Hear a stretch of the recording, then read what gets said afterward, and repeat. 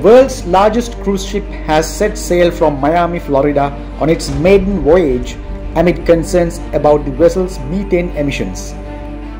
The 360 meters long Icon of the Seas has 20 decks and can house a maximum of 7,600 passengers. It is owned by a Royal Caribbean group.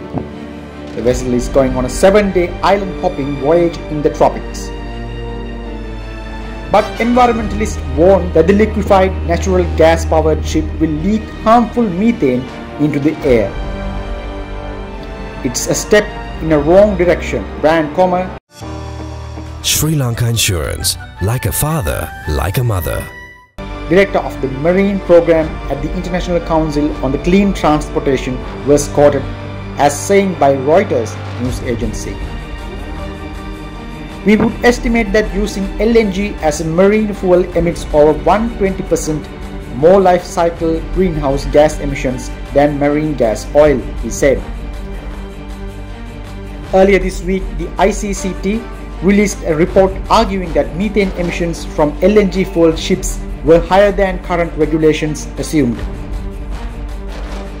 LNG burns more cleanly than traditional marine fuels such as fuel oil, but there is a risk of leakage.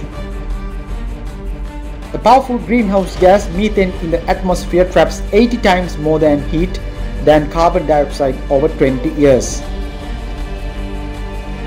Cutting these emissions is seen as crucial to slowing down global warming. A Royal Caribbean spokesperson is quoted by media outlets as saying that Icon of the Seas is 24% more energy efficient than required by the International Maritime Organization for modern ships. The company plans to introduce a net zero ship by 2035. On Thursday, Argentina's World Cup winning captain Lionel Messi, who currently plays for Inter Miami, took part in the ship's naming ceremony. He was seen placing a football on a specially built stand to trigger the traditional good luck breaking of a champagne bottle against the vessel's bow. Icon of the Seas cost $2 billion to build. It now boasts 7 swimming pools, 6 water slides, and more than 40 restaurants, bars, and lounges.